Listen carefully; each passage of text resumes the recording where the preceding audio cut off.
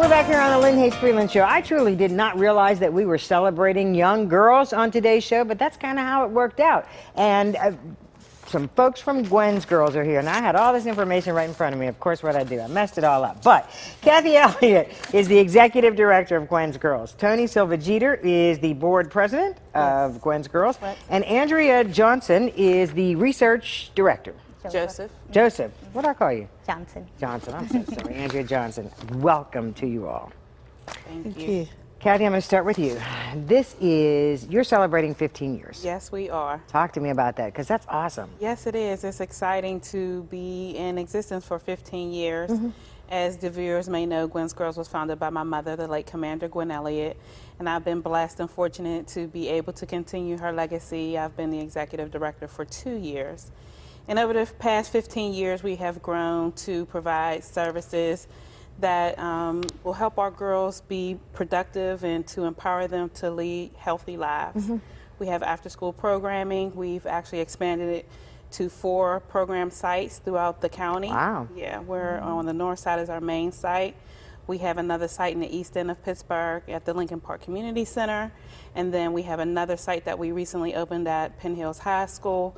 And then last but surely not least, our Clareton site. Wow, that's awesome. So, Tony, when we talk about 15 years, have the needs of our young girls changed in that 15 years? Yes, I believe so.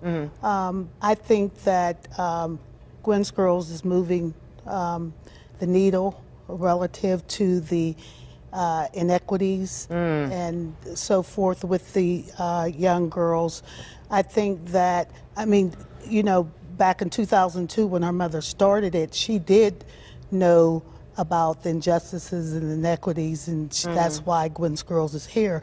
But, you know, we still have a lot of the same problems with the criminal justice system and with our girls, and that's why it is so important, the work is so important that Gwen's Girls completes, because they definitely need the assistance to be productive members of society, and the programs and the services that they provide are so needed.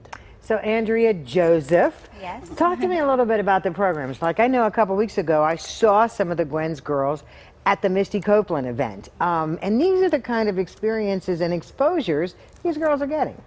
Right, so I think it's really important for young girls to be able to see positive images of themselves, to see what success looks like, to see and hear from Misty what her trajectory was like, maybe what her self-doubt was at some point and how did she overcome that. And so it was really great when Kathy described getting the opportunity to bring the girls there, because we knew that it was a very unique experience to have that here at Pittsburgh. And so I think we're really fortunate to have seats to bring the girls to hear firsthand. Now, I'm just curious because I was blown away by her. What did the girls think? Well, I think Kathy could speak a bit more. Okay. Yeah, they were excited. We actually read her book over the summer. Okay. Yeah, and Which so, one? The first one, the one about, and I'm sorry, I blank on the title. I say but that like I know all of them. I know the one about eating and exercising. No, that's her newest one. So the first one that actually talked about her being in the foster care system. And so as a young girl and some of the trials and tribulations that she actually experienced, and she found refuge in ballet. And a mentor who ended up being that person that you know, made her expose her to ballet, to the world of ballet. So they found a connection with that. Yes. All right, let's talk about what's going to happen on the 19th. So the 19th is our celebration. We are first recognizing some phenomenal women throughout the county that have contributed to the work of women and girls, have been awesome advocates and volunteers in our organization, but not just for Gwen's Girls, but girls throughout our region. And then we also will be recognizing 3 of our staff members that have been with us since the inception of Gwen's Girls. So. We are excited about that. And then we'll be kicking off our summit, Equity Summit, that's going to be the following day on the 20th. And so we're excited about that. Okay, now can one of them talk about the Equity Summit? So who would that be? Andrea. Okay. So the Equity Summit is an opportunity for us to see and think about the way that girls are represented throughout various systems within our community. So for instance, the juvenile justice system, the overrepresentation of girls there, specifically black girls. We're looking at the educational disparities, the disproportionate rate of suspension of black girls. We know that they're 3 times as likely to be suspended within Pittsburgh Public Schools than perhaps their white female counterparts. And so it's an opportunity to bring together policymakers, practitioners, concerned citizens, researchers, and to collaborate and think from an intersectional perspective on how we can address this to move girls forward, to empower them, to empower practitioners and researchers to make sure that we have the best practices to help girls. Wow, are you presenting? I could listen to you talk on that for a long time. Yeah. So Tony, then a lot of these issues that we're talking about, though, if you guys weren't bringing them to the forefront, nobody would be talking about this. Am I right? You're correct. Okay. And that's why, again, Gwen's Girls and the work that Dr. Elliott and her staff are doing really makes a difference and really is instrumental in moving these girls to the pathway to success. Mm-hmm. Okay. And let me just add, this is a continuation of the summit that we had last year. Mm-hmm. And so last year was all about the resiliency of girls and just it focused on the individual girl, but once we started looking at the research and the data and the report that came out, the inequities of black girls in Allegheny County, it's apparent that it's not just the individual girl that has the issue, it's our system. It's that implicit racial bias that exists within our systems.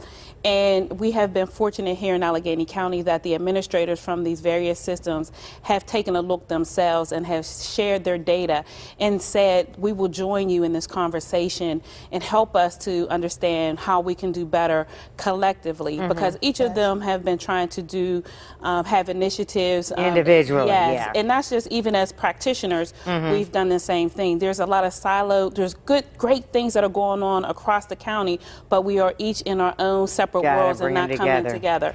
So last year we had over 50 practitioners and people from the different organizations and systems that have continued the conversation throughout the year with us. Oh, awesome. And so, if we formed the Black Girls Equity Alliance, and so through that we are having this conversation around systemic bias. Terrific. Okay, so Thursday is the dinner. Yes. And then Friday is the Full day-long seminar. Yes. Now, is it too late for people to register? Can they still register? No, they can still go to our website at www.gwensgirls.org. We're also on Eventbrite. You can, put our name in there and they can pull that up as well. And they can get tickets. Perfect. Yes. So that's perfect. So you're watching this over the weekend. The event's coming up Thursday, Friday. Take care of that. Ladies, thanks so much for joining us today. We're going to take a commercial break. When we come back, Harry Belafonte. No, he's not here, but he's coming. We'll tell you all about that next when the Lynn Hayes Freeland Show continues.